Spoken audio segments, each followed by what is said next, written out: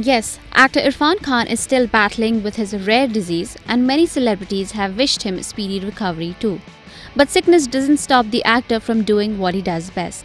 The actor is doing his best to promote his forthcoming movie Karwaan while he is away. Now the trailer of this fun, light-hearted film has been released.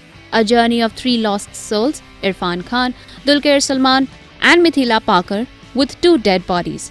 Watch the trailer as shared by Dulquer. He wrote, "You never know what life has in store for you. Get onto this journey of a lifetime with us." Karwaan trailer out now, releasing in cinemas on 3rd August 2018. Watch this chaotic yet fun trailer and do let us know your views too. Meanwhile, we do hope that Irrfan recovers and joins his Bollywood fraternity soon, giving us some great work that he does on the big screen. IANS report.